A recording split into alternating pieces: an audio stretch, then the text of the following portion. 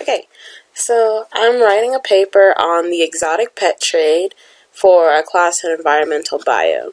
The first thing I would do normally is open Google Chrome because that's the best browser. Now, we've come to the home page. What I usually do here is grab myself a snack and then sit back down. And I would just normally just type in the topic into the search bar. So exotic, pet trade. From there, I kind of get a brief summary from here and there, sources on the topic at hand, just to make sure I really want to focus on this topic for the class, because this is my own little project. But, so, it talks about the increasing numbers, that they're being sold online. It's exotic pets, meaning pets that are not supposed to be kept captive and such. The topic is kind of self-explanatory, but the details on how it's conducted is why we're doing the research, because not many people understand how that goes about. Like, how do you capture a whole tiger? Well, we're gonna find out today. So, I've kind of like done a little brief rundown on all the sites. I usually pull up another tab and go to Georgia Southern's library database, so I can also have a tab open for my scholarly articles, because peer-reviewed articles are one of the best forms, are one of the best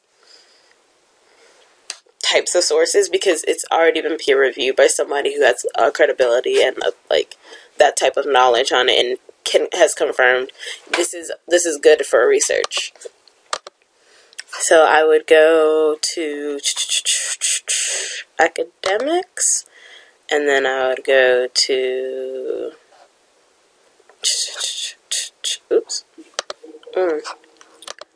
research. Oh, campus life, and then go to library. From there, I would go to on the right side. I've been told I could also contact people who are experts on this subject, because that's one of the services Georgia Southern offers, but I'm confident I can handle this on my own. So I'd probably go to Discover Search. That's one of my favorites, and it just kind of gives you a temporary key to different sources and databases and websites that hold a lot of scholarly article. It's like Galileo in a sense. So we're going to type in keywords. So exotic pet trade, illegal, because it is an illegal business. And you could also, usually I could put a specific area, such as like Africa, because that's where it's done most, because that's where some of the fun animals that most people want are. But we're going to keep it global, so we're just going to keep it exotic pet trade illegal. Okay, and we're going to hit search. Now, we can't just go ahead and grab all this. You do have to make the limitations and filters. So I wouldn't want an article, as you can see, from 1815. I'm going to probably bring it up to around the 1990s or so. I'm going to give, 1990 to 2017. I'm going to give it a little, let's do, keep it at that. Give it a little bit of history. And then you see right above it, it has scholarly peer-reviewed. And you also have the option to have the online full text only, but it doesn't really matter. It's best, I find that it's best to keep it open, because you don't want to limit yourself on the information you need. So I click scholarly peer-reviewed, and it's updating it, and suddenly you're now able to see the first one is still there, but we now know it's an academic journal, and it's actually been verified and peer-reviewed, versus picking something, doing a full paper and such on it, and research on it, and then finding out that it's not as credible as you thought. Then you'd have to redo everything. You do have options to have magazines and books and such on the side, but I just want to keep it to journals, personally. And you could do language and such as well, but I never find trouble on that usually. So, well, it's fine. Now, as of right now, I'm trying to find an article and sources that like cover the basics, like where it's often done, who does it, like the poachers and such and such. If I find one that has a specific area, then I'll just focus on that area. Crime gone wrong. This article discusses economic in Latin America and Africa. See? We already found something that's a little broad for us. Hopefully it has more detail. See? And it already tells you Harvard International Review. So,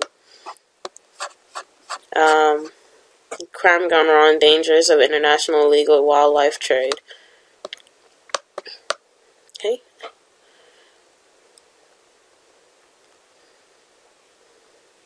It gives you details about things here and there. It has different features, and based on the description, I know it focused on the Latin America and African area. So that's one area we could focus on. Like here, it says certain Mexican cartels are often used in certain Mexican cartels have been suspected of attempting to smuggle totoaba fish out of the country to East Asian markets, where their livers are a major delicacy and can command prices of up to $14,000 a piece. That's something you wouldn't really find on like a blog or something, and if you do find it, you can't verify that it's been well researched. So that's one I'll probably keep. Now, before we continue, let me go back, because at this point I probably read through the whole thing and got tired of looking at the Discover section. So then I go to Google to help me find more articles. And what I usually type is like research right after, as we are conducting research, so you want other sources. So I don't neglect websites and stuff, so I kind of pull up, oh, sorry, it's supposed to be tabs. Okay, we're just going to do it like this then. So this is the Wildlife Research and Conservation. But I've been taught that the reason why I chose this link before I continue is because it is a wildlife research and conservation. So you kind of get a, based on those keywords, you can tell that they're into like restoring wildlife, keeping it safe, and conserving its natural state versus taking a whole alligator and making it your pet. So this appears to be like a blog. This user who posted it kind of has a Tinold. He has a I believe that's a username. I'm gonna click on it. To make sure, he has written other articles, but this does seem to be more of a blog site, just based on appearance. The structure of the website it's fine. It's not bad. It's not an eyesore. However, it doesn't appear as academic per se. And you can leave a reply or comment a post and such and such. Yeah, I'm probably not gonna use this because it looks like somebody.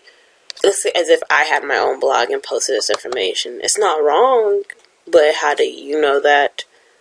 Because it also didn't list the sources, so that's something you want to be very aware of. So if it doesn't relist the sources, usually it's just off of thought or like their own research. Even sources like Wikipedia, I've been taught that Wikipedia is not a real source, but Wikipedia can be helpful because it lists all their sources. So if you go to Wikipedia and look up the subject at hand, what you need to do is read through it to get your own personal understanding. But areas you want to seek more knowledge in, go to the sources down below and follow those. So National Geographic is a website that is very well known, so I'll pull that one. I try to look for .org or .edu because I've also been taught that those are good sources, but even then you still have to be wary of what they put up. PETA is, of course, a popular one, so I will grab that one. And that one is something I would personally keep because PETA is well known for their work in wildlife and it's PETA. However, I'll probably, you can see as they write their information, despite how like friendly and like nice and little cutesy the website is, every single bullet, almost every single topic has another source leading up to it, and it leads back down. It's from book sources. Some of them are from like magazine articles. Some of them are from National Geographic, but they do list all the sources. So if if you were to pull information from here, you can just source back to this web page, and those who are like wanting to look deeper into it, they can find all this information as well. So I'm probably going to keep Pia. Let's look at the National Geographic one. No thanks. And scroll down. Oh, he looks so sad. I'm sorry, little monkey. Okay, continue. Okay, and this one, National Geographic, I've noticed from past research, they always do a good job of letting you know who the writers are, to keep you up to date on that. So they do have to make a little more theatrical in their writing and make it captivating, so it's not like serious terminology or anything. So it makes it a little easier to read for me as well. It does list statistics and such for like reptiles and birds and mammals and things of that nature, and it sources it at the bottom as well. So this one that we're looking at right now came from the from Cambridge in the UK. What is it? The UNEP World Conservation Monitoring Center in Cambridge. And they use, okay. And they just have different sources. I'm trying to scroll all the way to the bottom to see if they have anything down there. No, it doesn't appear that it has anything down here, but it does tell you and give you details about the writer. So that's something you can always write into your research paper. Papers, you could have the minimum of 3 or 4, or you can put 10 different sources. What I found that matters in a paper is making sure that each one has some kind of role. Even if it's to build the vibe or the mentality of the paper, it's still helpful. But if you use something like this as the main source and the main foundation of a paper, you're not going to have a strong paper, simply because it can have a lot of loopholes, or people can poke holes into it. Now, before I continue, since I've pulled up a lot of pages and a lot of things, what I would probably do is open a sticky note. I usually email myself these and write exotic pet trade research sources, and underline it and then put bullets of each link. But for now, I'm just going to pull a sticky note. I'm going to I'm going to bring it out here and make it bigger. And then each time I'll just copy and paste the link. Oop. Oh, there we go. That's why. Okay. Next. So I'll also do this one, PETA. And then for this one, you have to make sure you pull the permalink that they provide you, because it kind of acts as your key. And that's something I like about scholarly articles, because it's like, as a student, you get a lot of sources, so it's best, like, doing undergrad research and stuff is always great, because you have more access to things than the normal person would. So take advantage of it. Okay, go back to the article. Trying to look at the topics. You'll see that all the bolded areas are things that you've talked about, or that we wrote as the keywords. That's exactly why they popped up. But still, even then, some of these do not apply, such as the dragons and our myths, the phyloforensics of illegally traded Southeast Asian monitor lizards. While that is exotic pet trading, that's too specific for us to use, so we have to look over that. We can look at this one where it talks about putting animals back together. If that kind of sounds too broad for you, you skip down to the description. Or I would usually skip down to description and kind of look more into it. So each year, the in Guatemala, the Wildlife Rehabilitation Center in Guatemala receives blah blah blah blah.